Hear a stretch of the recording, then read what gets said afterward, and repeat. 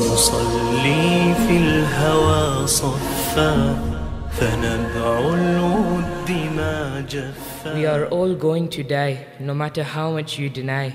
It's a fact, not a lie. Death is near, do you have any fear? People talk about it all the time, but do you even hear? What happens when the reminders go through your ear? Death is a destroyer of all pleasures. It takes away the value of all your materialistic things and treasures. We know that this life is just a test. That's why our behavior should be at its very best. We need to seek knowledge and get closer to our Lord. Many people grow up practicing Islam, but then they get bored. They turn their heads without any heed. They feel no remorse when they commit a bad deed. They don't care about the people in need. They don't care about the rest of the Muslims who constantly plead. These are not the Muslims that our Ummah need. These people are misguided and lost. They say they want Jannah, but in the end it will be their loss. This dunya is just a bridge that we need to cross. Jannah has a price. It is called sacrifice. Soon we will have so much regret because this world, the life, everyone will forget. I pray to Allah that we are not led astray, because I am sure all of us want to be shaded on the Day of Judgment. We need to realize what is right in front of our eyes. The dunya is full with deceit and lies. The angel of death can take your life anywhere. And you can't tell me that's not fair, but that's just how life is. You die from anything, including rare diseases. The point is, Allah can take your life whenever He wills.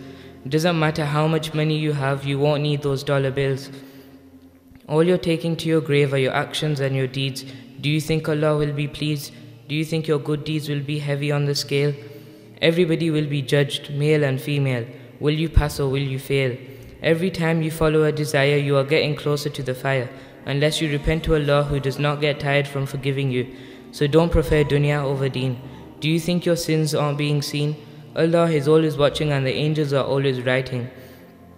Just remember that next time you're fighting or backbiting, don't chase after this world because it is only temporary. Aren't you scared of hell? Don't you think that it is scary? But you won't be that scared to depart if Allah is in your heart. And only Allah knows what's inside.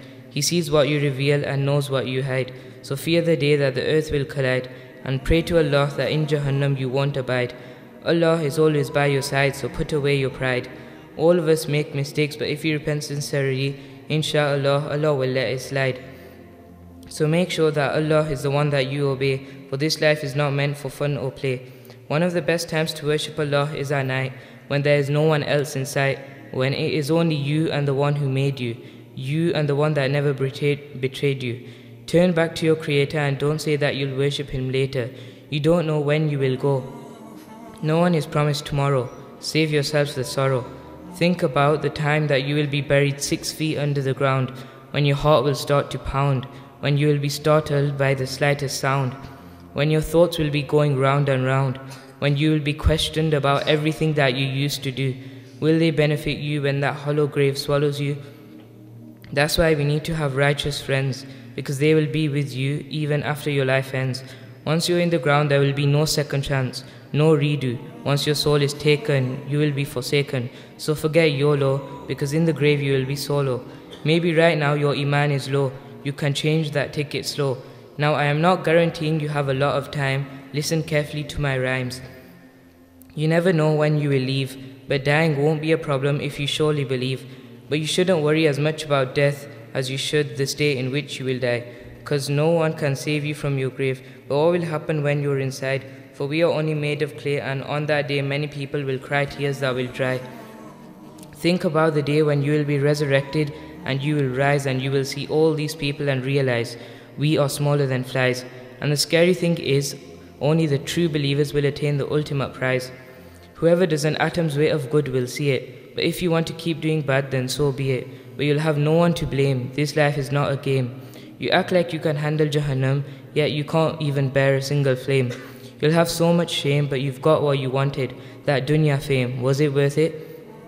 Remember to lower your gaze for better days. Remember to increase your sujood. It will lighten your mood. And don't be rude, especially to your parents who made you who you are. They are more special than any gold, silver, or 1,000,000 dinars. and also for them death is not far. So serve them with every day and be careful how you speak to them. Watch what you say and make sure you pray for them because one day they won't be there. You will see their empty chair, so help your family to prepare. When you turn to the Quran, you can't go wrong. Also try to increase your fasting. The rewards will be everlasting. Remember Allah, remember Salah, remember the Sunnah, remember the Ummah, remember your grave, remember that you are only a slave. Remember your deen, remember to stay clean. I want you to really think about everything that I have just said because soon you will be on your deathbed. Take some time to prepare for the dead. And I am not trying to freak you out, I'm just trying to be real. Imagine if the next thing you ate was your last meal. Allah is most forgiving, so change your life now while you are still living. Make sure your intentions are sincere, the end is near, and the goal is clear. Remember death and stay steadfast, because you don't know which breath will be your last. May Allah give me and all of us the ability to act upon what I have said. وَمَا عَلَيْنَا إِلَّا الْبَلَاغُ. Assalamu alaikum wa rahmatullahi.